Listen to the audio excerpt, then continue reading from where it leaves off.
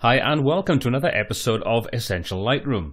In this video I want to give you a quick tip on a really easy way of working with presets and how you can apply that to multiple images in a random order or in sequential order very quickly and easily. So let's check that out right now.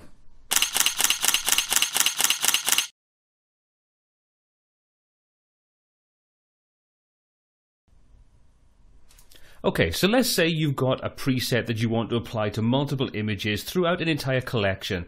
Very quick and easy way of doing that is by using the spray can. So what we can do is we can select the spray can from the bottom inside the catalog module.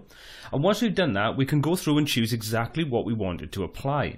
So we take a look at the bottom, you can see currently is set to apply a label.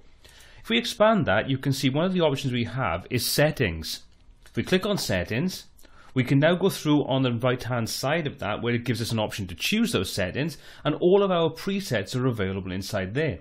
So all I need to do is come down to any preset that I want to apply. So let's just say, for example, we've got the T&O toolkit and we'll say we want to apply the dark and moody saturated.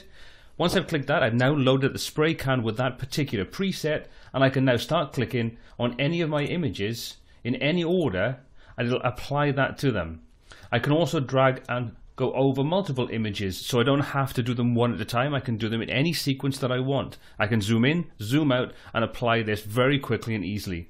If I want to change to a different preset, I simply come down, choose a different one, and from there I can click and I can go through and I can apply that preset now to any of the images I click on with the spray can. So this is an awesome way of easily being able to apply that preset across any kind of collection of images that you've got without having to go through the effort of clicking each individual image.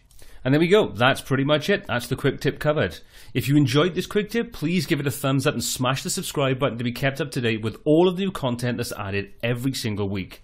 If you like the presets we offer, check out our website essentiallightroom.com, where you can find all the free and commercial presets available.